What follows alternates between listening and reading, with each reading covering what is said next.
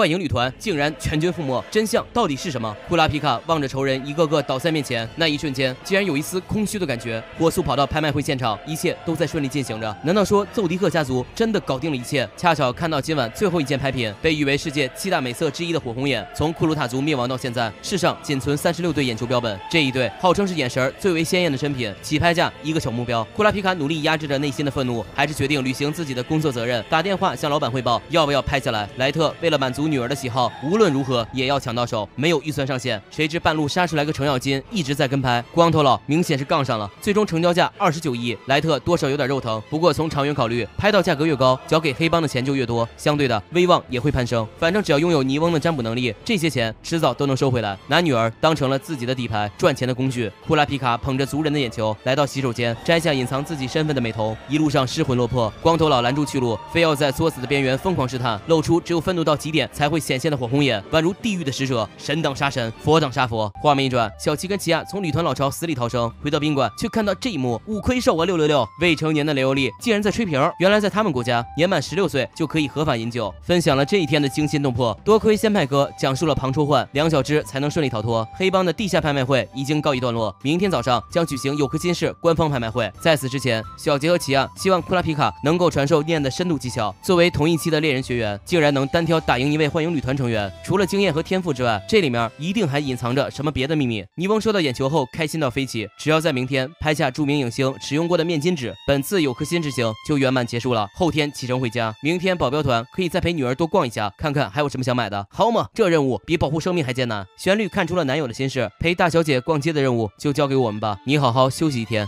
行吧？一个人落寞的离开，主动拨通了小杰的电话，语气低沉：小乌龟死了，哦不对，小蜘蛛死了，没有再追下去的必要了。另一边，西索给库拉皮卡打电话却无法拨通。残念。慰めてあげようと思ったのに。旅团的各位正在召开庆功宴，小杰还想继续追问，然而他却关机了。一个人在天台上思考人生，不知道未来何去何从。库洛洛回想起儿时在流星街的生活，那是个被世人称作垃圾场的地方，同样也在思考着下一步计划。第二天，2小只在公园露营，疯狂炫饭。库拉皮卡经过1晚上的思考，决定与伙伴们会合。小杰安慰好兄弟，不管怎么说，生活还得继续，蜘蛛没了也可以重新找回自己，同时尽快找到其他同伴被抢走的眼睛。もし俺たちに手伝えることがあったらこんなお前が先にやったんだろ。お返しだ。俺はわざとじゃない。キルはわざとじゃないか。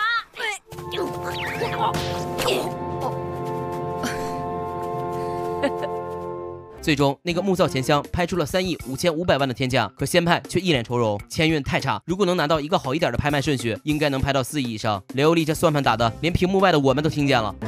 2人で持ち逃げすれば1人1億7000万だぜ。あんた本当にゴンとキルアのダチか？冗談だよ。もしもし。哦。库拉皮卡，主角团时隔半年再度聚首，雷欧利总感觉在小库身上散发着一种莫名的压迫感。そうか？君は大した変化もなさそうだな。ムカつくでも増したな、おい。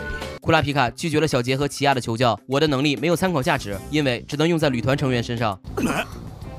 制约与誓约，精神力对念能力的强弱有很大影响，觉悟越彻底，念力就越强，这样自然也伴随着更高的风险。库拉皮卡立下毒誓，要将大部分念力用在打倒旅团身上，倘若用具现化出来的链子攻击旅团成员之外的人，当场毙命。其实有一把念剑插进了心脏，只要违反规则，剑就会瞬间贯穿，置于死地。念能力完全来自于对旅团的憎恨。奇亚情绪激动，为什么要告诉我们这么重要的事儿？旅团成员中有个女人可以读取他人记忆，当时没穿帮是因为不知道库拉皮卡就是他们口中的锁链手。除此之外，还有个叫信长的，沃金是他兄弟，不依不饶，一心只想为他报仇。库拉皮卡还把跟西索里应外合的事儿告诉了大家，西索也知道他锁链手的身份，虽然达成了合作协议，但他的目标库洛洛已死，之后他会不会泄密就不一定了。此刻团长突然宣布撤出有颗心事，今晚带走所有宝物，任务结束。信长听后第一个不同意，不把锁链手送给沃金陪葬，誓不罢休。